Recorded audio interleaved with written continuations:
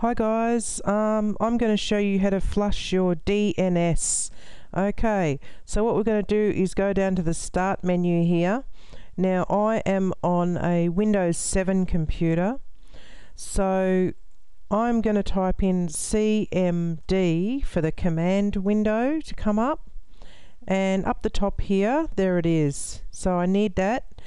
Now if you wanted to run it as an administrator, you just right click on it and say run as administrator, but for this time we don't really need it. Okay, so I'm here and I want to flush the DNS, but I thought I would just have a quick look and see what's in it. So we're going to go IP config space / display DNS. So what we're going to do is see what it comes up with first. Now this is the stored information that we have. Okay, so there's a fair bit of it. Now we want to flush this out now, because just say you're on a public computer or you're trying to get to a website that you usually go to and you can't. Maybe they've changed their IP address, but you've got the host record in here as a different IP address. So it happens. So what we're going to do is we're going to go down the bottom, okay, down to here, and we're going to put IP config space / and we're going to say flush DNS. Okay, so it's IP config space / flush DNS.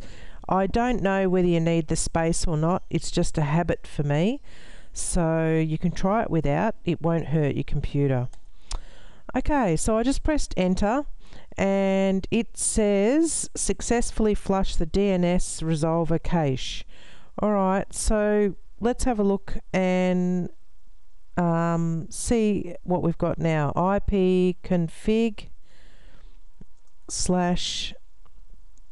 and we're going to go display DNS. Okay, so now we don't have anything to display, whereas before we had heaps of stuff. So I flushed out the DNS and there we go. Now there's nothing to display.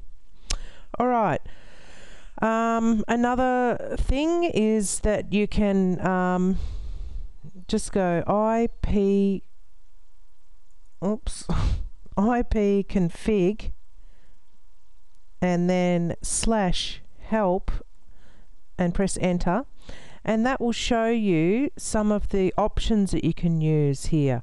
See how it's got it there, /display DNS, /flush DNS, register DNS. Okay, so all you have to do is have a look and read it. It just says what it does here. Alright, anyway, I hope that helped you flush your DNS. Okay, thanks for watching.